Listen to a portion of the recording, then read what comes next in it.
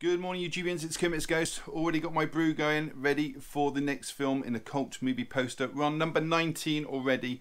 The next film is from 1982. It's written and directed by Steven Leisberger. It is none other than Tron. Let's put this one on and see what it's all about.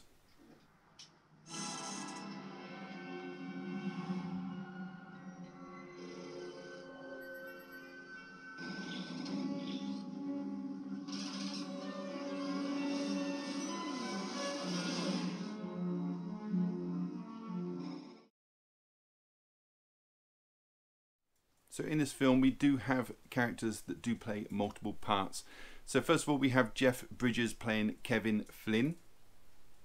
Got Bruce Boxleitner that plays both Tron and Alan Bradley. Got Cindy Morgan who plays Laura and Yori.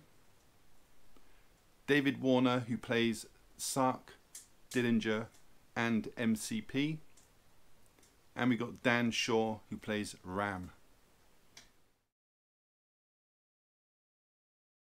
Okay, this may sound a little complicated, but stick with me. We have Kevin Flynn, played by Jeff Bridges. He's attempting to hack into a computer company that designs games for arcades called Encom, but he's stopped pretty quickly by this program called MCP, or Master Control Program. Meanwhile, in the same company, you've got two characters, Alan Bradley and Laura Baines. They have been shut out of certain projects within that company, so they go and see their boss, Dillinger. Now, Dillinger explains it's because everybody's been denied certain access to certain areas because they're beefing up security and they're trying to stop hackers from breaking into the company. So Dillinger, in reality, doesn't know what's going on, goes back to his private office and asks MCP what's happening, and he soon realizes that the computer program is now self-aware, and it actually bribes Dillinger into cooperating, or it's going to expose him as a fraud, because he knows that Flynn, the hacker from before, is a real designer of its games, and Dillinger taking credit for them. Anyway, Laura and Alan then go to Flynn's arcade because they're friends with him. He owns an arcade, and they go on to warn him that Encom knows that he is the hacker. Laura, Alan and Flynn break into Encom to try and get evidence that Dillinger is a plagiarist and that he's risen through the ranks on Flynn's hard work. Whilst at a terminal, MCP initiates a laser that digitizes matter into data and transforms Flynn into a computer program where he's forced to play games to survive. Flynn learns that MCP has a second in command called Sark. Now Sark is a bit of a psycho and he likes to capture other programs within the computer world and make them battle to the death within the games.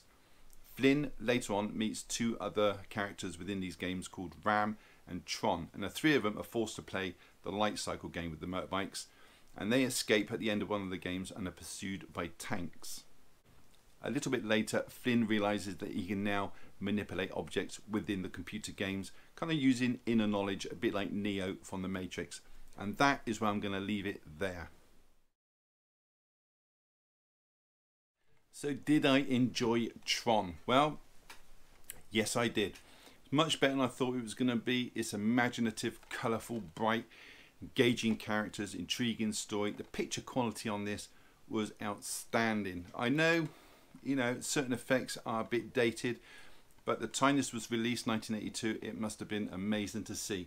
I would give this film an easy 6.5 out of 10. Well, did you agree with my thoughts on Tron? Are you planning to see it? Have you seen it already? Do you like the film? Do you not? There's no right or wrong answers. Just put a comment down below. I will get back to you, I promise. Give the video a thumbs up. That does help. And subscribe if you haven't. It's all free. Why wouldn't you? And on that note, thank you so much for watching. Take care, and I'll see you in the next one.